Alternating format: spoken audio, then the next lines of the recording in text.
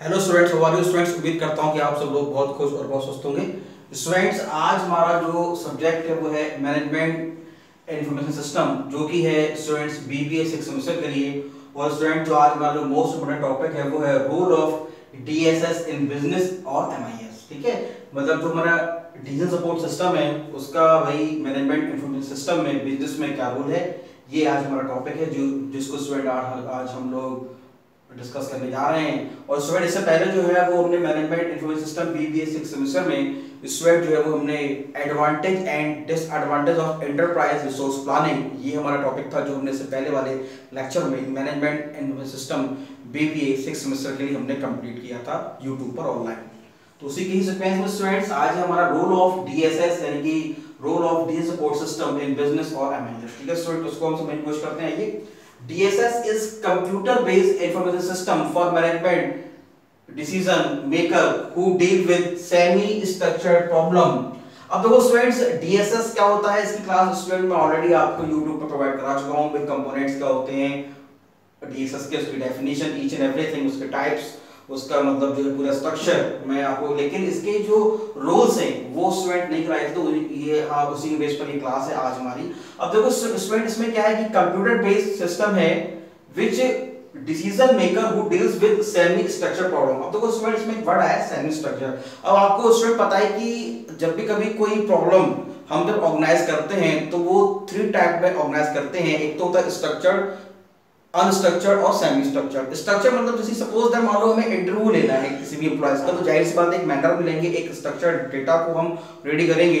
Unstructured मतलब हो गया जैसे कि मान लो कि जो स्टूडेंट अनयूजुअल थिंग्स हो, जैसे कि मान लो कहीं वहीं फायर कहीं मान लो कहीं लग गई, कहीं आग लग गई, तो उस समय हमारे डिसीजंस क्या होंगे, या फिर कुछ अनएक्सपेक्टेड कुछ इवेंट्स ऐसे अकर हो जाए ऑर्गेनाइजेशन के अंदर, तब हमारे रूल्स एंड रेगुलेशन हमारे कैसे काम करेंगे और हम उन पर कैसे डिसीजन लेंगे।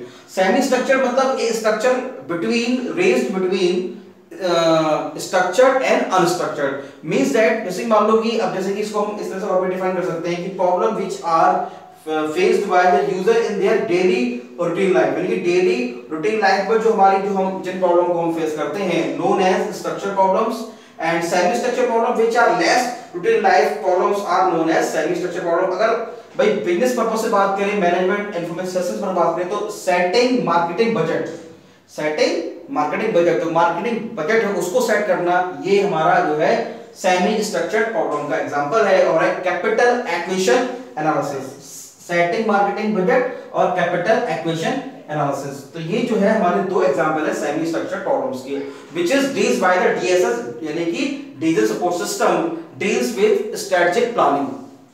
DSS play an important role in the business. Of course, DSS play an important role in business. The role of DSS is explained as follows. कौन-कौन से what if analysis? Yes, भाई जो इंफॉर्मेशन है, information बहुत बड़ा role play करती है किसी भी ऑर्गेनाइजेशंस को बिल्डअप करने के लिए। तो अगर हमारे पास सफिशिएंट इंफॉर्मेशन है तभी जो DSS है वो वर्क करेगा प्रॉपर्ली। जो मैनेजर्स हैं, जो डिसीजन मेकर्स हैं, वो राइट डिसीजन राइट टाइम पर ले सकते हैं। ठीक है, गोल ओरिएंटेड होना चाहिए। जाहिर सी बात है भाई डीएसएस जो है हमारा गोल ओरिएंटेड ऑब्जेक्टिव्स को सेट करते हैं, रिस्क एनालिसिस को करते हैं, भाई मेजर मॉडलिंग हम क्या करते हैं, इसमें क्या है मॉडल बिल्डिंग, यानी सपोज दैट भाई जाहिर सी बात है एक हम मॉडल क्रिएट करते हैं, फ्यूचर में एनहांस कौन-कौन सी प्रॉब्लम फेस होंगी और हम उसको कैसे करेंगे, हैं how we have to implement the work.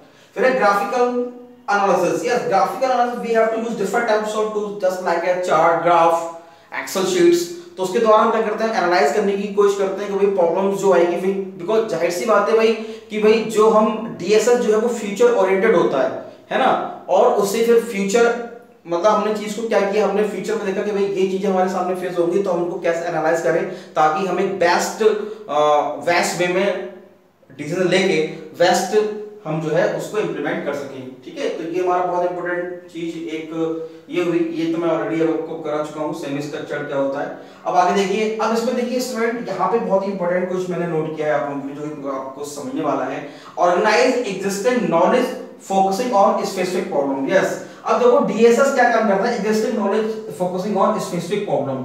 अब देखो जाहिर सी बात है डीएसएस यानी कि भाई सेमी स्ट्रक्चर प्रॉब्लम को फॉलो करता है, यानी कि ऐसी प्रॉब्लम जो हमारी डेली रूटीन में नहीं होती है, लेकिन ऐसी प्रॉब्लम कि भाई जिसपे हम हमारे जो डिसीजन मेकर्स हैं उस पर उनकी पूरी सहमति कभी कभी नहीं बन पाती। मान लो सपोज आधी जो लोग हैं उनकी राय कुछ और है, आधे लोगों की राय कुछ और है, तो मतलब हमेशा एक सेमी स्ट्रक्चर्ड जो है वो डिसीजन बना रहता है, लेकिन वो प्रॉब्लम काफी स्पेसिफिक होती है। Assist manager in making semi structured decision, बिल्कुल जैसे मैंने आपको बताया, असिस्ट मैनेजर इन मेकिंग दो सेमी स्ट्रक्चर्ड डिसीजन, वो कुछ ऐसे डिसीजन खोजते हैं जो कि स्ट्रक्चर्ड और अनस्ट्रक्चर्ड के बीच के हों। अब देखिए स्टूडेंट यहाँ पे एक इंपॉर्टेंट चीज है इफिशियंसी एंड इफेक्टिवनेस। ये भी हमारा जो है काफी हद तक एक बहुत बड़ा रोल प्ले करती है डीएस सपोर्ट सिस्टम। देखो इफिशियंसी और effectiveness, efficiency means that what is the efficiency of the man who do the work, काम करने की क्षमता, किसी भी व्यक्ति की काम करने की क्षमता, इफिशियंसी। तो भाई ऑर्गेनाइजेशन की क्या इफिशियंसी है, क्या कैपेसिटी है, क्या उसका मतलब जो है एक साउंड में इसका कितना मतलब कितना ओवरटर्न है, कितना मतलब उसका बेनिफिट है, कितना लॉस है। तो efficiency, saved time and saved cost. Most important, हम क्या करेंगे भाई, सेव टाइम। अगर मान लो भाई कम समय में अगर काम करके हम ज्यादा हमें जो है प्रॉफिट हो रहा है, तो एक अच्छी इफिशियंसी कही जाएगी। सेव्ड टाइम यानी साइकिल टाइम को हम कम करेंगे, सेव्ड कॉस्ट यानी लेबर कॉस्ट, प्रोडक्शन कॉस्ट और रॉ मटेरियल कॉस्ट। ठीक है, ये हमारी इफिशियंसी कराती है। अगर हम इन चीजों को सेव करेंगे तो जाहिर सी बात है हमारी इफिशियंसी बढ़ेगी, क्योंकि DS support system semi structured reason को सपोर्ट करती है। Effectiveness, most important, organisation outcomes, जो हमारे ऑर्गेनाइजेशन के आउटकम्स है, आउटपुट है, क्या है भाई, मार्केट शेयर कितना है हमारा, सेल्स कितनी है, प्रॉफिट कितना है, ग्रोथ रेट कितना है, prime objective of DSS support हो रहा है कि नहीं हो रहा है ना। तो ये बेस्ट वो इफेक्टिव थिंग्स हैं जिसको मतलब जो है वो डीएसएस के द्वारा हम मेजर करते हैं। भाई मार्केट शेयर, जाहिर सी बात है भाई हर एक ऑर्गेनाइजेशन का अपना एक मार्केट शेयर होता है। हम भाई हमारी जो इक्विटी है यानी हमारा जो टोटल बिजनेस है वो कितना बड़ा है, वो जो है आज के मार्केट में सस्टेन कर रहा है कि नहीं कर रहा है, आगे हम फ्यूचर में और हमारी क्या वैल्यूज है, हमारे जो मतलब जो हमारे आउटपुट है वो यूजर के लिए कितने वैल्यूएबल है, हमारे लिए कितने वैल्यूएबल है, क्या हम जो कर रहे हैं वो जो हमारा मेन ड्रीम्स था, जो मेन हमारा मतलब गोल्स था, क्या हम उसको अचीव कर पाए नहीं कर पाए। तो market share, sales, profit, growth rate, prime objective of this is the most important effectiveness of any kind of organisation. ठीक है, तो efficiency and effectiveness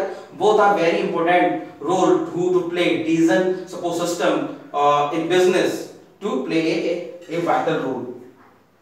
okay student, आज हमने बहुत ही इंपॉर्टेंट आज हमने स्टूडेंट टॉपिक कंप्लीट किया, role of DSS in business और एमआईएस। और स्टूडेंट इसको आप देखिए, इसके नोट्स बनाइए, बहुत इंपॉर्टेंट हर बार ये आपके एग्जाम में पूछा जा रहा है कि what do you mean by DSS support system, what are the components and characteristics of DSS support system, what is the role of DSS support system. ठीक है, इस तरह से क्वेश्चन आपसे पूछा जाता है।